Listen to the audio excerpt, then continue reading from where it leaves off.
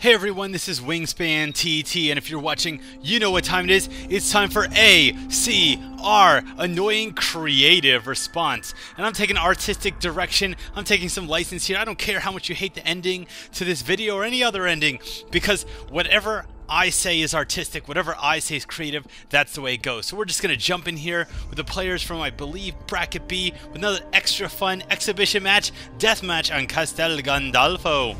We got Apocalypto, we got, what is this, like that Mel Gibson movie? Right off the bat, I screwed up. I was right next to my target. Didn't realize the cool killer there was the one that I had to kill. But this is a common mistake to make when playing Deathmatch, to not realize you're spawning right next to the person before you have the portraits, before you know if you have line of sight or not. Just walking real calm, don't want her to know. If she used the disguise, she doesn't need to know that I know who she is, but maybe she thinks she's going to get one off on me, but no. Cool killer, the only thing you're getting off on me is your blood on my dress. Unfortunately, the blood doesn't stain, but I guess I could give you away as a player persona. If your blood's got if your clothes eventually got stained with blood as you kill people. Here, just trailing this person, not my killer, not my pursuer. We have the propaganda somewhere coming up back here, the propaganda. I always like that name.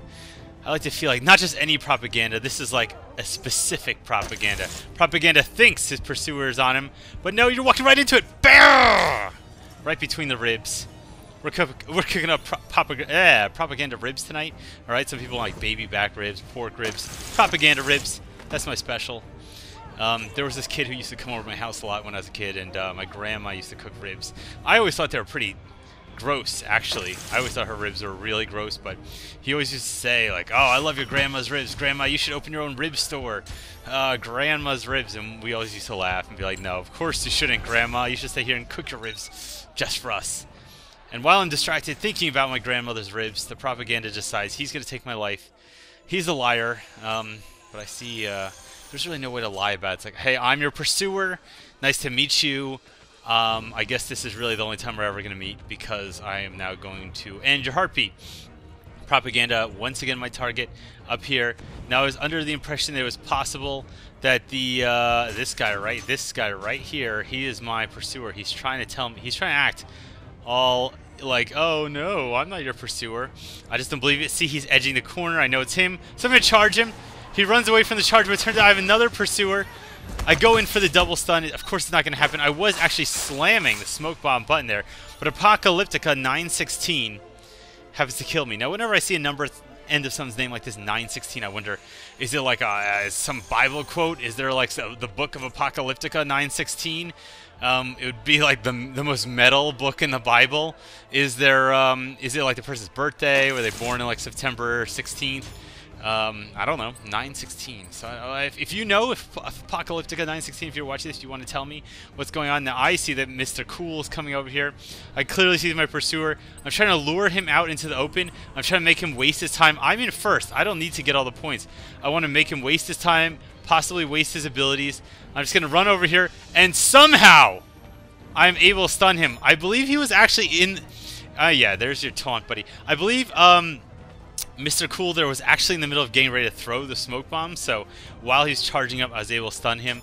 I come up just the right time to meet Mr. Metal Bible, and then Jesus said, be righteous to one another, and he threw his smoke bomb and punched him in the face. So he punched me in the face, I turned the other cheek. Well, he punched me in the cheek, and then I just put my other cheeks out there. So I have learned from the book of Apocalyptica. I have been a good Christian, so I hope he understands that his lessons were not in vain. Coming up here, Sheet Logarithm 3 is my pursuer. I thought that person was also my pursuer. I'm sorry, Logarithm is my target. We see now this. No, you have not learned anything, Cool Killer 350. You've learned that my knees are a lot harder than they look. This guy, clearly my pursuer. Haha, I'm going to get you in the corner, buddy. Nope, okay, he's not my pursuer. This guy, clearly my pursuer. I'm going to get you. I'm going to get... Bow! God damn it. They just don't make hanging tapestries like they used to, you know? Like nowadays, if you try to just grab someone around the neck and murder them through tapestry, it'd be kind of hard. The things are heavy. They weigh a couple 100 pounds. Look at that. You got the big Templar symbol on it. But, you know, they're just so soft now. Look at that. You can't even ruffle them. You just walk right through them and they ruffle. Again, propaganda is my target. I'm not going to walk right towards them. I don't want him to think that I'm his killer. He was obviously suspicious, getting a contested kill, but I remain in first place. I believe I've been in first place pretty much the entire match. Now 5 minutes and 20 seconds left on the clock. I'm going to move towards the little safety corner over here. Blend into the group, take the south position, so things are all even Steven. Here comes my pursuer. Nope, we saw that. I saw you do that, and now I'm going to smoke you.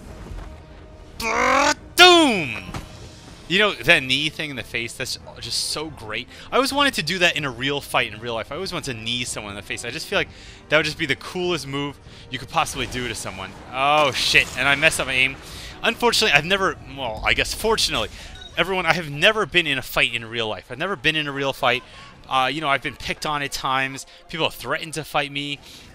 But it's never actually come to that. When I was in, I believe, 6th, no, probably 8th grade, there's this one kid who decided he was going to chase me. Whenever we saw each other in the neighborhood on bikes, he would chase me around. He would call me a faggot. He would, like, threaten to beat me up and threaten to steal my bike, all this stuff. And I was always able to outrun him because I was always pretty fast on my bike, so I just ran away. I didn't think I could actually beat him up. And then one day, finally, you know, I had very bad allergies as a child, and thanks to the miracle of Flonase and Allegro, which is fexofenadrine, for anyone looking for the generic, if you'd like to pick up some fexofenadrine, now my allergies are better. But anyway, going back to the story, at the time, my allergies were terrible. Like, I would just get terrible wheezing and coughing, horrible post-nasal drip. Whenever it was spring, I was just falling apart. So one spring day, I was leisurely biking around, and this guy, this bully, he sees me on his bike, he chases me, he's chasing me, we're biking across the whole town, and I'm just getting winded, I'm getting so tired, and I just cannot run from him. I just realized there's no way I'm going to beat this guy. Finally, I just get off my bike, and I just kind of like hope. I just hope that he'll leave me alone, but he gets off his bike, comes to me like, oh, what's wrong, you sick faggot? Oh, you're tired? Huh, you little pansy? Oh, you're coughing, and I'm coughing and wheezing. I'm just saying to him, please leave me alone. I'm so tired. Oh, I'm just coughing. I'm coughing. He's like, what's wrong? And he punches me once in the stomach. Now, it wasn't hard enough to hurt that much. It wasn't hard enough to break anything, but it was hard enough to cause me to violently vomit all over his legs. So I basically puked all over the kid. Just on the spot, I'd blah all over his legs. And you know what? He started crying. He called me a faggot again, and then he just ran away. I mean, I puked all over his jeans, over his nice Reeboks.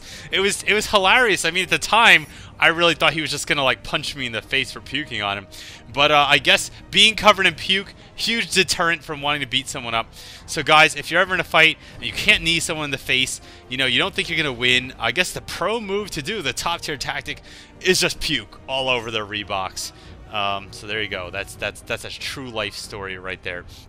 As little exaggeration as possible. And I see Cool Killer somewhere coming to view. Here we go. Oh, Cool Killer. Goodbye. I'm the Cool Killer now. But my life is taken here. Boom! With the propaganda coming from behind. I love that animation. In general, though, I would advise you, both in real life and on the internet, and just in general, in your workplace, don't get in fights. There's no real reason to get in fights. My father always used to have a saying.